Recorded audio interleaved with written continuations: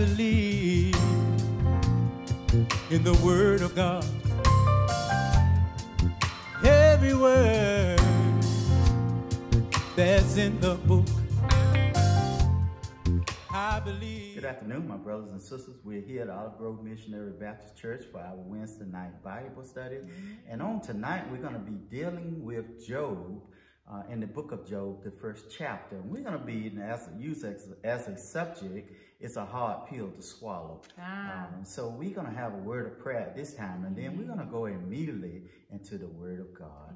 Heavenly Father, we just thank you, Lord, for this afternoon that you have given us. We just thank you, Lord, for your word that leads and guides us, Lord, in the righteous path for your name's sake. In Jesus' name, we do pray. Amen and amen. Amen. On this evening, we want to begin at verse, I believe it's at verse 22. Okay, and it's Job, the first chapter, verse 22, and it reads, "In all this Job sinned not, nor charged God foolishly." We're going to use that as our base scripture, or for some people that for a text on tonight, on this evening, just to let you know that God will allow certain things to happen to you. And it is, as we use as a subject tonight, a hard pill to swallow. We oftentimes, we equate God with blessings. We equate God with the good things of life, but we never look at God as seeing him as in his sovereignty as creator of all, that he will allow certain things to happen to you for his will to be done. We're living in a time to where people are losing faith because they don't understand why all bad things happen to good people, or why people are dying in the land that we're living in because of this COVID-19 virus and other problems that we're having. But we're here to encourage you that it's just a test. It is a hard pill to swallow, but you have to swallow it and understand that we are all in God's hands. So we're going to begin on this evening at verse 1. And it reads, "There was a man in the land of Uz whose name was Job, and that man was perfect and upright, and one that feared God and eschewed evil. And there was born unto him 7 sons and 3 daughters. His substance also was 7,000 sheep, 3,000 camels, and 500 yoke of oxen, and 500 she-asses, and very great household, so that this man was the greatest of all the men of the east. And his sons went and feasted in their houses, every one his day, and sent and called for their 3 sisters to eat and to drink with them. And it was so, when the days of their feasting were gone about, that Job sent and sacrificed them, and rose up early in the morning, and offered burnt offerings according to the number of them all. For Job said, It may be that my sons have sinned and cursed God in their hearts. Thus did Job continually." We're going to stop right there for a moment to reveal that even though God had blessed Job, and he's blessing us, and we have seen the richness of his blessings through our loved ones, our children, our husband and our wives. And even though we may have attained righteous, living righteous in his land, Job had did what a righteous man was supposed to do. He prayed and he gave sacrifices to God for the sin of his children. And that's what we do as church, as believers. We give prayer, and we do make sacrifices by living righteous to God, or living holy unto God, that we can be spared, or our children, loved ones, can be spared from the attack of the enemies, or that we be able to withstand the attack of the enemy. So we understand that Job had done nothing but the right thing. That's right. Good things, sometimes bad things happen to good people. Job was going to be tested. And I just wonder how many of us have been tested, or ready to be tested, or pass the test. If we're even able to pass the test. And so we found out that Job was making sacrifices for the wrong that his children was doing. And, you know, in the land that we're living in the time that we're living in, truly everybody is not living to God's standard. Yeah. But we should not let down or take down from God's standard just because people don't want to live right. We got to do as Amos said in the book of Amos. We got to learn how to toe the line. Yeah. And when towing the line, sometimes people are not going to agree with you. That's right. And towing the line, sometimes you got to pray and fast and pray for others. Yeah. We're going to continue to read. And verse 6, now there was a day when the sons of God came to present themselves before the Lord, and Satan came along also among them. And the Lord said unto Satan, whence comest thou? Then Satan answered the Lord and said, from going to and fro in the earth, and from walking up and down in it. Now, we're going to stop right there for just a moment to reveal something to you. God always knows what Satan is. Yeah. Satan presented himself when the sons of God presented themselves. Satan presented himself right along with them. He was among them. So we understand that in the land and the time that we're living in, even though we are Christians and we may be followers of God, Satan is walking right along with us. Amen. And God had a conversation. See, we often think that God don't have a conversation with the adversary, but he do have a conversation with the adversary. Why? We can't explain it. But God does what he will, and because he is God. Amen. And so he did have a conversation, and he said, Satan, what are you doing? And he said, well, I'm seeking. Yeah, I'm seeking. I'm going to and fro seeking. He's seeking somebody who he can devour. He's seeking somebody to corrupt. Right. And so he found himself speaking with God, and God is going to do something here that a lot of people don't understand. A lot of people reject. God gave Satan permission to attack his own. God gave Satan permission to attack his own, and his own hadn't did anything. Yeah. It was just a test. It's a hard pill to swallow, but we have to swallow it, that God may allow things to happen to us that are good. That's right. And the evil one walk around and they live their life that they want to live, and seemingly nothing never happens to them. But we got to stay with God. That's right. Go ahead. That's right. In verse 8, and the Lord said unto Satan, hast thou considered my servant Job, that there is none like him in the earth, a perfect and an upright man, one that feareth God and eschews evil? Then Satan answered the Lord and said, doth Job fear God for naught? Has not thou made an hedge about him and about his house and about all that he has on every side? Thou hast blessed the work of his hands, and his substance is increased in the land. But put forth thy hand now and touch all that he hath, and he will curse thee to thy face. Now, that's another good place to stop. Job was a righteous man, and he was a wealthy man. He had many cattle, he had children, he had camels, and he had sheep. He had, he had everything that a wealthy man would have in the land. He was more wealthy than others was in the land. He had done everything righteous, meaning that God had blessed him so. That's right. That Satan didn't feel like he could even get, couldn't get to him. Because he said here that he built a hedge around him. All that was his. And all that was his. So he was well protected. Right. He was one of God. God allowed Satan, he introduced Satan to Job. And he said, have you considered my servant Job? You're looking for somebody to test. You're looking for somebody to corrupt. Have you considered my servant Job? And so it's a hard pill to swallow. But have you considered, what if God had put yourselves there? What if God had said, have you considered Johnnie? Have you considered Melcina? Have you considered you all that is in the viewing land? If God was to put you to that test, what would you do? Could you stand like Job stood? Or would you give in to the threats that the enemy had laid down before you? We understand that Job was attacked when God gave Satan the permission, and God lifted his hand up off of Job so that Satan could attack. This is a lesson that we have to learn. We are under God's protection. Amen. We are under his protection right now. Amen. And so if God was to lift his hand, what would we be? Lower the hedge. Lower the hedge. Remove the hedge. If he would remove the angels that are surrounding us and protecting us, what would we do Jesus. in this time of this pandemic that we have? The way society have changed, our way of living has changed, church has changed, the way we work has changed, the way we make money have changed. Yeah. And so this is the time that we have to show our face. This is the time that we know who is walking and working with us and who's just along for the ride. If Job was just along for the ride, things might would have turned a little different.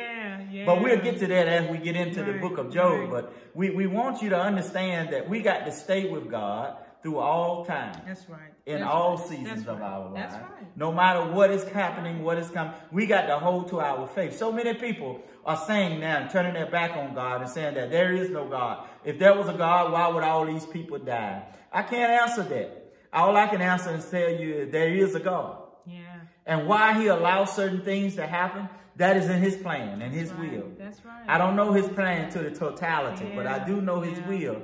And his will is that we prosper and we be in health. Good health. But when he allows certain things to happen to us, it is the trying of our faith. Jesus. It is through those times to where God finds out who we really are. Right. If we on his side or if we on our own side. We only serving and praising him just because of the blessings and the protection that he has given us. Right. What if he don't give us protection? Right. I often think about the test. You're right that, God is seeing where we're going to, what side we're going to be on. Yeah. How are we going to endure? How are we willing to swallow that hard pill, as you said, Pastor? But I think also the test reveals to us who we are. Am I true? I'm singing about I'm going to follow Jesus all the way. Yeah. But when the test comes, am I willing? Am I really going to follow him all the way? All the way. Or are we going to give up? Right. I'm learning myself in the midst of it. We're going to give up and charge God falsely. Because when we're going through a test, he's not going to step in all the time. Until you hit the limit of the test. Whatever the test is, that's between you and God. Yeah, he knows how much we can bear. He knows how much we can bear. Yeah. And we have to bear our load. That's right. We have to bear our load. Carry our cross. Let's go for it. And in verse 12, and the Lord said unto Satan, behold, all that he had is in thy power. Only upon himself put not forth thy hand. So Satan went forth from the presence of the Lord. And there was a day when his sons and his daughters were eating and drinking wine in their eldest brother's house. And there came a messenger unto Job and said, the oxen were plowing and the asses feeding beside them, and the Sabine fell upon them and took them away. Yea, they have slain the servants with the edge of the sword, and I only am escaped alone to tell thee. While he was yet speaking, there came also another, and said, the fire of God is fallen from heaven and has burned up the sheep and the servant and consumed them, and I only am escaped alone to tell thee. While he was yet speaking, there came also another, and said, the Chaldeans made out 3 bands and fell upon the camels and have carried them away, yea, and slain, and the servant with the edge of the sword, and I only am escaped alone to tell thee. While he was yet speaking, there came also another, and said, thy sons and thy daughters were eating and drinking wine in the elder brother's house, and behold, there came a great wind from the wilderness, and smote the 4 corners of the house, and it fell upon the young men, and they are dead, and I only am escaped alone to tell thee. Then Job arose and rent his mantle and shaved his head and fell down upon the ground and worshipped and said... We're going to stop right there. We're learning through our scripture on this evening as we get into probably a series of dealing with Job that we can apply to our lives. We're learning that God allows Satan to attack everything that was close to Job's heart. And that's what he sometimes would allow Satan to do to us, to allow everything. That's why we can't put our trust in our wealth. We can't put our trust in man. Satan attacked the children. He killed off the children. He sent a wind and sent a fire. He sent even the enemies to come in and take the cattle. And only left, in each situation, he left one alive to tell the story. Yeah. And so we understand that God will allow certain things to happen to us in our Christian journey or in our walk of life. Things happen to us. It's just a test. Right. And it is a hard pill to swallow. It's a hard pill to swallow when you see your children dying. Yeah. Sometimes the word tells us here that the children was really having a party. They was having a party, they were getting drunk, and they was partying with their sisters and all kinds of things. And we can speculate, but we're not going to speculate on today. All kinds of things was happening. And so Satan could do anything he wanted to, but he couldn't take Job's life. That's right. But he wanted Job to deny God and to curse God.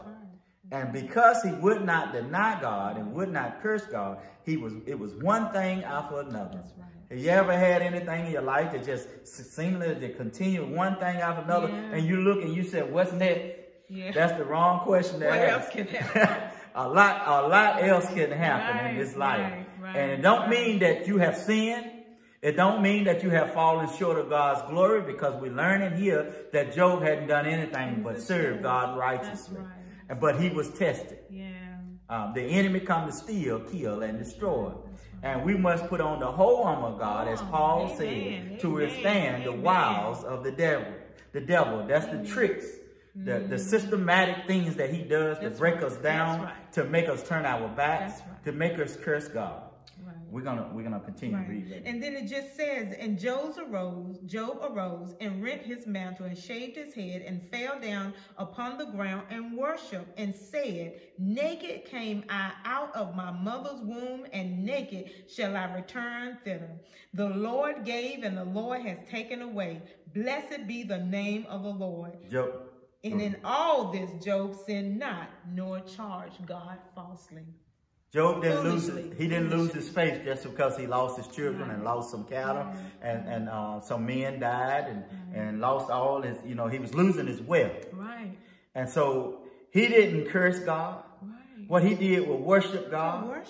And he made a declaration of faith that naked I came in this world and naked I would leave this world. The Lord blessed be the name of the Lord. Yeah. And so this is how we have to see life.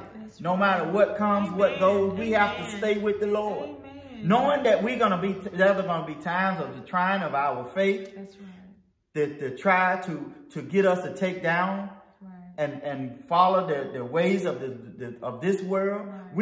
We must attain to what Job is teaching us in the book of Job here. His life, he never doubted God. He didn't give up on God. He began to worship God, that God would talk to him to try to figure out what was going on. You see, there was a conversation between the devil and God. That was never a conversation between Job and God. That's right. God allowed the devil to do what he did, but he never talked. He didn't warn. So Job didn't know this was coming. Right. Had he known this was coming, he could have prepared. Yeah. But sometimes God catches us unprepared. Yeah. And he wants to see what's on the inside of us. We sometimes, when things are going good, we can serve God. We do well because we're serving him and things are going good. But what are we going to do when things are going bad? Right. During this pandemic, I've seen a lot of people turn their backs on God. Yeah. Because they can't do church the same way. They can't work the same way. They can't do things the same way they used to do it. And they don't know how to change. I think it's a lesson in this. As we begin to get in the book of Job, there's a lesson to learn. Each chapter, there's a lesson to learn of how Job dealt with this different systematic steps that Satan used to make Job curse God. And so we want you to understand, and we want you to hold to your faith, no matter what happens in the future to come. We want you to hold to your faith. Don't give up on God. Yeah. Don't give up and knowing that God has your back. Amen. No matter what comes, what goes, God will always have your back. And we want you to understand that and stay with God no matter what test comes. Yeah. It's a hard pill to swallow, but no matter what test comes, what test goes, stay with God. Amen. And so we leave you with that on this evening, staying with God. It's a hard pill to swallow sometimes. It's not always good. but it's not always bad. That's right. God has a kingdom for us. That's right. And we have to prepare ourselves for that kingdom to come. And so at this time, we're going to have a word of prayer by Minister White at this time. Let us pray. Father, in the name of Jesus, Lord, we first want to say thank you, God. We thank you, God, that we have breath on today. God, we thank you for the activities of our limbs on today. God, we thank you that you've allowed us to go about our day, God, in the things that you had already predestined on today. For this is the day that you made, God, and we rejoice and be glad in it. Now, God, as we open up the word, God, we thank you, God, for what our ears did hear, God. And we ask that you help us be doers of the word and not hearers only, Father. That, God, that we're able to swallow the pill, God. We keep pushing the pill to the side, but God, give us the grace we need, God, to endure this season. God, give us the mercy we need, God, for all that come up against us, God. We don't always do what's right. Our response is not always of you, oh God. But God, we thank you for forgiveness, God, and we thank you for your mercy. And God, again, we ask for the grace for the season that we're in, God. For you said your grace is sufficient, God, to keep us. And God, that your strength is made perfect in our weakness.